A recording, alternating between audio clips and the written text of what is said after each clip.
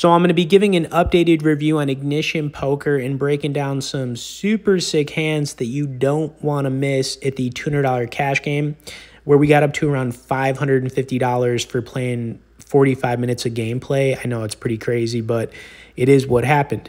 Now, I've mentioned in the past, I play on 5 or 6 different sites currently, but I'm always on Ignition because, you know, the players are super fishy at these mid-stake games. And that's really where you can start to make some decent money playing online poker when you get up to the $200 cash games, you know, multi-tabling 2 tables at a time, and then eventually moving up to $500 cash game tables, or just mixing it up in between. Of course, as well, if you guys want to learn more about Ignition or get started here as we're going over it, we'll have some bonus and resource links directly below in the description. And feel free to comment below about any of the hands in this session, because we had some crazy plays we made here, and you know, things for the most part went our way, which is always nice, right? Our hands held up, our bluffs got through, etc. Okay, so we got pocket kings. We got dealt kings early, which is always nice. You know, sometimes you'll play for an hour or more and you won't even get a good pocket pair like queens or jacks. I mean, it does happen, but, you know, we were definitely getting some good cards for sure. Now, I actually spiced this up a little bit, and I decided, you know what, I'm just going to 3-bet this pretty big. You know, I could have gone like $18, maybe 21, but I was like, you know, let's just spice it up here. See if anybody, you know, wants to make the call. And sometimes when you 3-bet kind of weird like this, other players are going to be like, is this guy just bluffing? Like, what is he doing? Why did he raise, you know, with such a weird amount, right? You know, I kept it a little bit strange, but we did get a caller. Hoping to get 2 callers. And we did. All right, so the flop was very safe. Always nice not to see an ace hit the board when you got pocket kings. You know, I insta-called this guy. He just shoved all in with ace-jack. Just dodging the ace.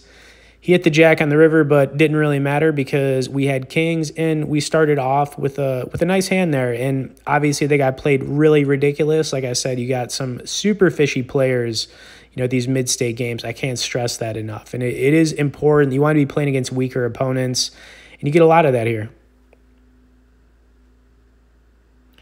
Okay, we had ace-jack in this spot, and we were dealing with a 3-bet. Now, a lot of players will fold an ace-jack offsuit to a 3-bet, but I know better. Plus, I'm confident enough in my game that I can outplay somebody depending on the flop, you know, in whatever the board texture is. But anyways, not a good flop, and it's very likely that it could be a bad flop for this guy as well. You know, you could have a couple overcards to this, like ace-king or ace-queen.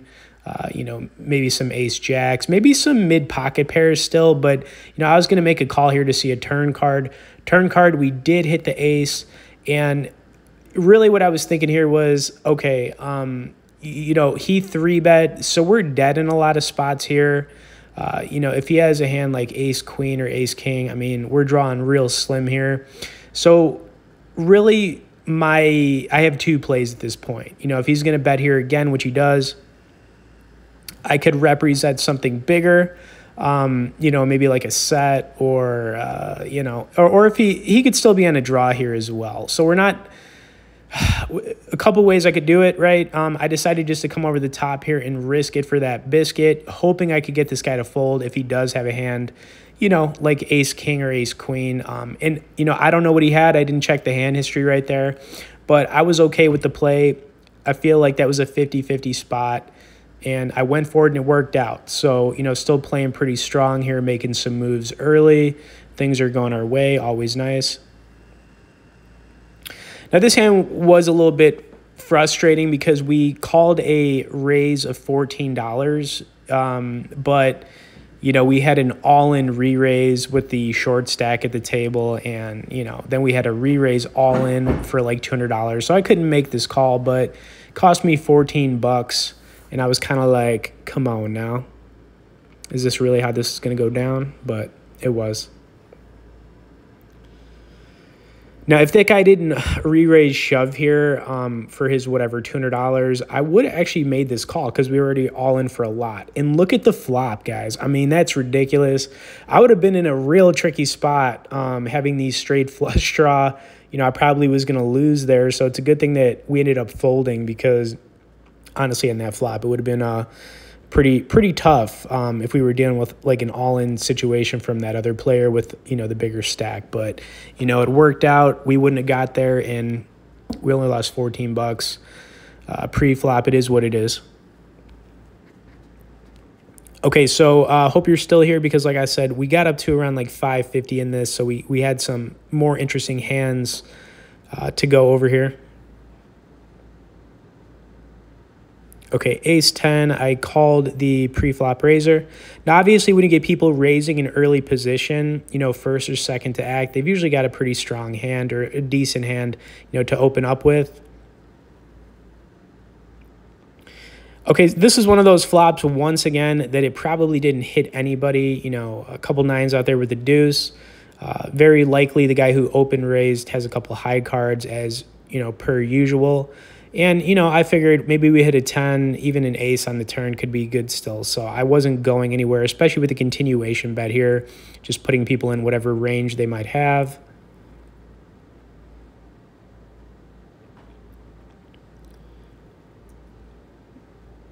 I think it checked, yeah, and then an ace hit on the turn. Now, the guy who open raised, like I said, very likely he has an ace. He could also have our kicker dominated, very likely as well. And I kind of knew that, but I made the call here. River card was a 3. Now, he bet a decent sizing, and like I said, if this guy has, and it was very likely to me, he has probably like an ace, queen, ace, jack type of hand, so our kicker's no good.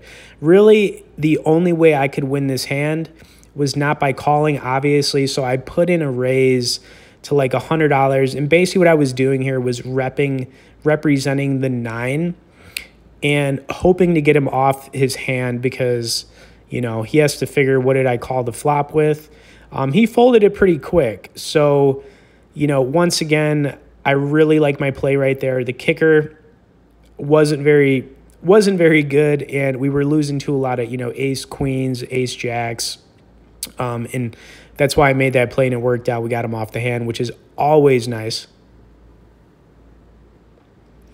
Now, this is probably one of my favorite hands of the session for a couple of reasons. So when somebody raises you in late position, it's likely that they just have like a mediocre hand, especially somebody in the small blind. Now, we got a 10-6 suited. You might be looking at this hand like, why would you 3-bet this? The reason you're 3-betting this hand is because you're trying to protect your big blind. Worst case, he makes a call on you, and you could still hit the flop. You don't really know, and you're also building a pot.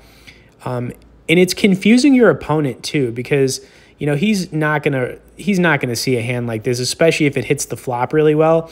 Anyways, we hit middle pair, still ahead of a lot of hands, like king queens and things like that. Behind obviously just some queen jack type hands. River card was a 4, put a flush out there, really wasn't worried about that at all. And this guy decided to bet at it, so not 100% sure what he was repping just yet, but with the fact that I have middle pair here, we could still hit maybe 3 of a kind on the river or 2 pair on the river. I was not going anywhere.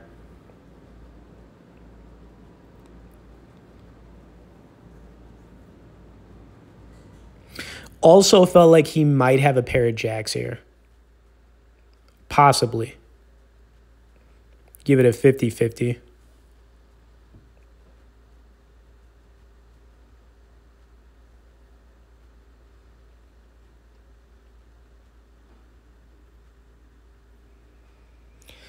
Okay, so I made the call. I didn't really hesitate at all because it also could have been a little bit bluffy, honestly. Anyways, we hit 2 pair on the river. The flush got there, but at the same time, guys, I was not putting this guy on a flush. I was putting him on either having maybe a hand like king jack or ace jack or, a hand like ace queen or ace king where he missed it, or even king queen missed it. So there's a lot of hands in his range that he missed, especially calling my 3-bet pre-flop. Anyways, he's going to put a continuation bet in here on the river, value bet or a bluff bet. I kicked it up here once again. My gut feeling here just told me that we had him, so I went for the re-raise value with the 2 pair.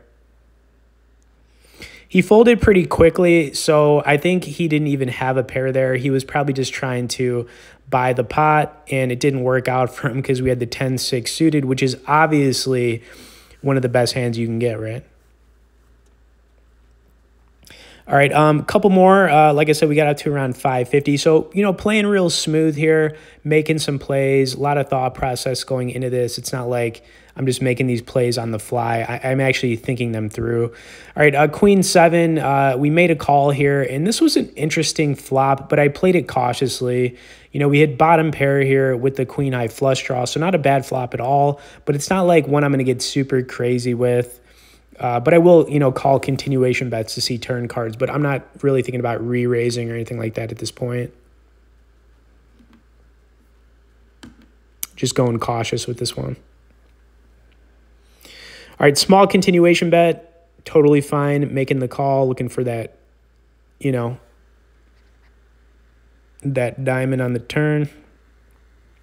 All right, didn't get there. Depending on the sizing of the next bet, based on what was in the pot, I was like, all right, if it's not too big, I'll make a call here to see a river card. Key, though, not too big.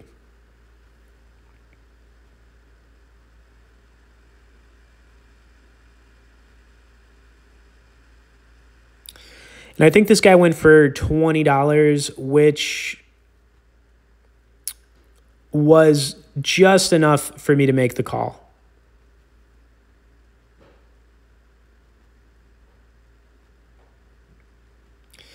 Okay, unfortunately, we didn't get there. And when you're up against two other opponents, obviously it felt like somebody probably had a top pair or a pair here. Somebody was probably in a draw like myself. And I'll tell you what, sometimes it's better just to check it down and not lose any more money than to try to bluff at a hand like this. I just felt like if I bet real big here, I just feel like somebody's going to call just based on how we all played the hand. And, you know, we took the loss on that. I was fine with it. It is what it is. We didn't get there. And I think it's very likely if I bet like a real big bet, like $100 there, I think that guy's going to make the call with ace jack. I don't know if I could see him folding it.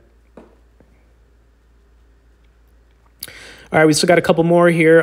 Jack King. I hope you guys are enjoying some of these hands. You know, Ignition, like I said, you know, super fishy players here, which is always great. And, you know, grab those bonuses directly below. All right, so I made the call here. Jack King suited. Got to do it. Real nice flop, honestly. I mean, you don't like to see the ace out there, but at least you know you've got the nut flush draw, right? Anyways, we had a jack on the turn. Wasn't the card we were looking for. I was okay with checking this. You know, it felt like the guy might have had a hand like pocket queens or kings, and he was immediately afraid of the ace. But he didn't even have that good. He had pocket tens, so our jack king took it down.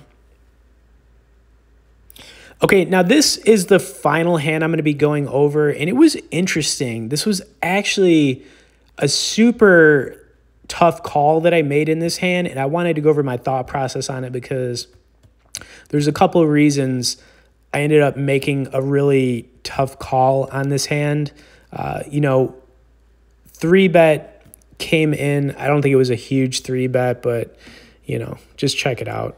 Tried to slow it down a little bit because, you know, there's a couple things that the player made that are sometimes online poker tells. I mean, they do exist. One of them is when you bet super fast, the opponent's usually bluffing, because if you had a really good hand, it doesn't always make sense that you're going to bet super fast, because you're really, what you're thinking is you're trying to get as much value out of somebody when you have, you know, the nuts or a really good hand, and you're not going to just like bet super, super fast. It doesn't always make a lot of sense, and that's exactly what happened in this hand.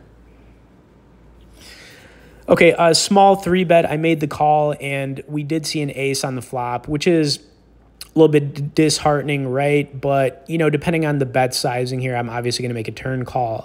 What was interesting, though, is we didn't see that, and we had an ace hit on the turn. And when that ace hit on the turn, this guy decided to bet at it very fast, which did not make any sense to me. You know, if you've got an ace, you know, you're probably going to try to, like, get a smaller sizing to get your opponent to call first off. You're not going to bet that big. And this guy decided to bet pretty darn big here on the river. So he bet 60 bucks at it. I don't know if that was the pot. I think it was the pot, or right around there. But just because he bet so darn fast at this, I was like, I just don't believe it. You know, if you've got me, you got me. But in this spot, if I had to give a percent, I was like in the 70% range that he was bluffing. Obviously, I was not nearly that 80 or 90, but I felt like this guy was definitely more bluffing at this than he had it, just based on how he played it. It was just so weird. Anyways, I am going to let the clock run down pretty far. I ended up making the right call there, and we took down a nice hand. Anyways, I really hope you enjoyed some more hands here on Ignition. You know, obviously, stick around. Get ready for the next one because we got some more good cash games coming up. So we'll see y'all in the next poker video.